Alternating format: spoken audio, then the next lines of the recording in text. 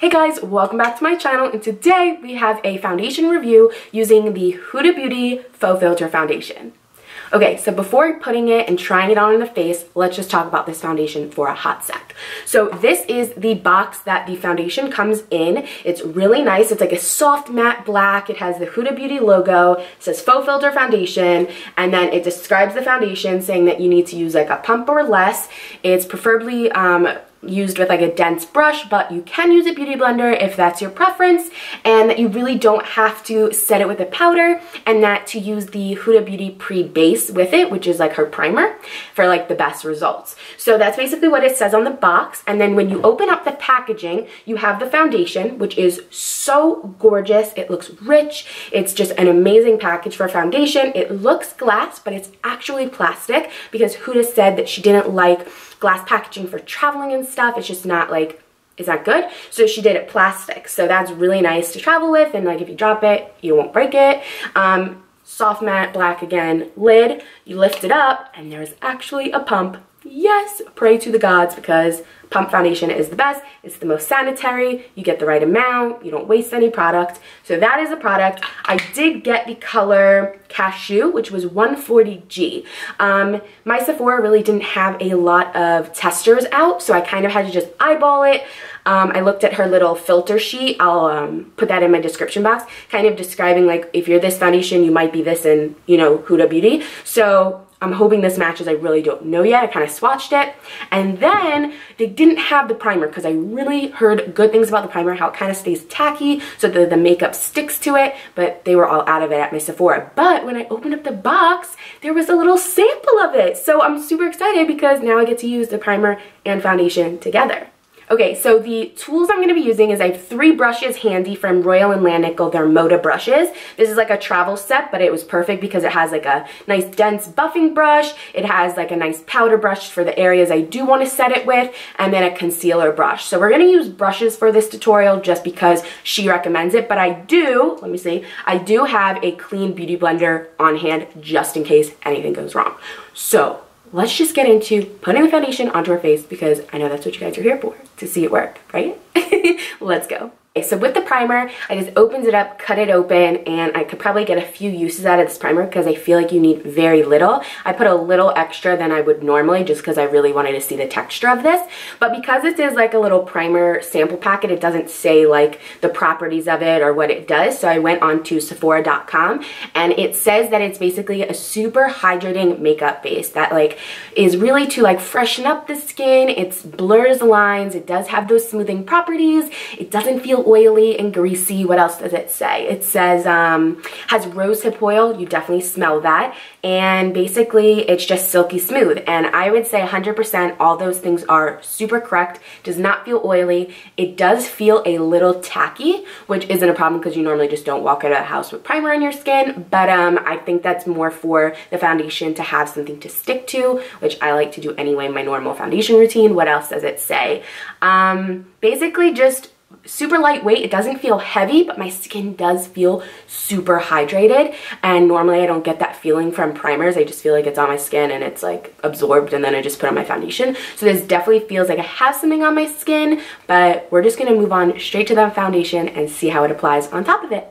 Okay, so for this foundation, it literally says use a pump or less. So all I did was just take the foundation, put a single full pump until I cannot pump the foundation anymore, and that is all that is on the brush. That is said that it can do the entire face. So we're going to dot around the face so I can get an even application, and then we're going to buff this baby in. Alright, so this foundation so far is impressing me. Like she says, it's supposed to look like skin, but better. I don't feel like I'm wearing any foundation on the skin. It doesn't look cakey. Like I'm looking into my mirror right now. It does not look cakey. It's not settling under any of like the little lines I have underneath my eyes. Normally like foundation will crease on my eyelids because, you know, like you haven't set it with a powder. I put this on my eyelids and it's not even like creasing. Like just a very like tiny bit. She says you don't have to set it with powder. That makes me a little iffy because it does still feel a tad bit tacky. So I would want to obviously just go in with a little bit concealer under my eyes, tiny bit just to brighten, and then set it with my like normal powder, which I'm going to do in a second. But the smell of it is very refreshing.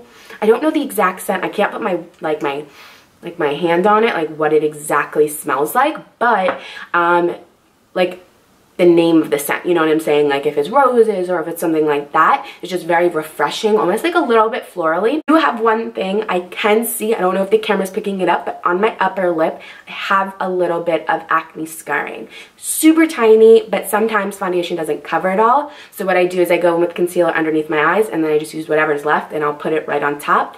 I do feel like you can see it a tad bit with the way I turn, but at the same time, if this is supposed to be like your natural skin but better, you would maybe want to see a little bit of skin through it, like if you had freckles or something. But if you want to be a little more full coverage, maybe take like a smidge more of this and put it right on top, which I'm going to do just to see what it does. I'm going to take like an ever so little, like super tiny, I don't even want that much, and I'm just going to focus this on my upper lip where I have the little acne scarring, like right here and like right there.